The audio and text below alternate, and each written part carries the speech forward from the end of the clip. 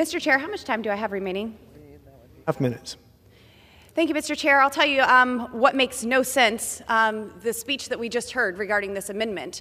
There's so much of that I cannot even fathom to put together, and I'm hearing a lot about hazards from gas stoves that would cause for our children. Well, I have 4 children. We've always had a gas stove, and they're doing pretty well. I can see that the gentlelady from Illinois has made it pretty long in her lifetime with the so-called dangers of gas products here in America.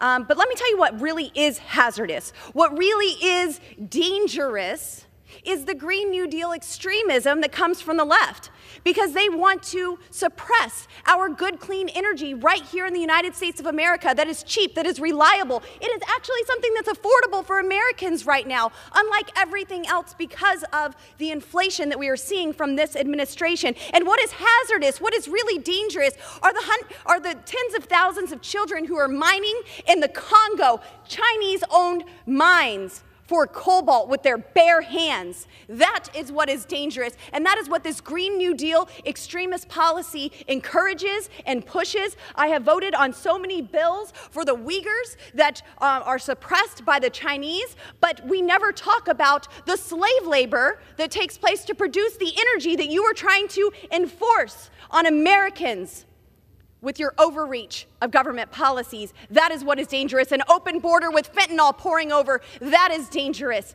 Families not being able to afford to feed their family, that is dangerous. And I urge the adoption of this bill that makes so much more sense than the speech that we just heard from the other side of the aisle. And Mr. Chair, I yield.